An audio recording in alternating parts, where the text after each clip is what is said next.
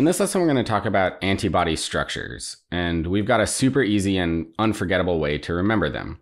It's easy. All you got to do is stand up and make a big Y with your arms above your head. Congrats, you're an antibody. If you're in the library, don't worry. Public embarrassment makes memories last forever. Anyway, before this gets too weird, let's get back to the troop training ground to discuss the structure of antibodies, also known as immunoglobulins.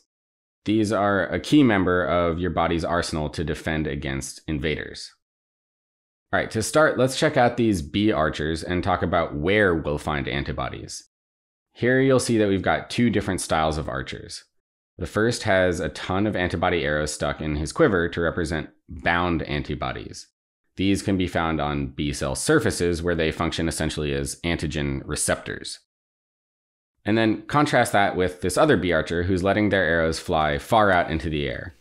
This represents secreted antibodies, which are found far and wide in extracellular fluids, where they recognize and attack pathogens, kind of like targeted arrow missiles. So that's where antibodies can be found, but let's talk a little bit about their physical structure. And if you're wondering why we want to talk about the physical structure, well, the answer can be variable. That joke's going to be funny in a minute.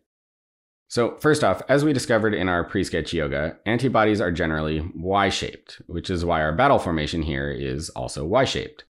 An antibody is made up of 4 polypeptide chains in 2 identical sets, just like these soldiers. Each identical set has a heavy chain and a light chain, so that's 2 heavy chains and 2 light chains, or 4 chains in total. These heavy battle chains in the center symbolize the heavy chains that form the overall Y shape of an antibody. And then on the outside arms of the Y, we have these light chain male troops that represent light chains. And just like soldiers work together within their units, these heavy and light chains unite to form an antibody and fight off infection.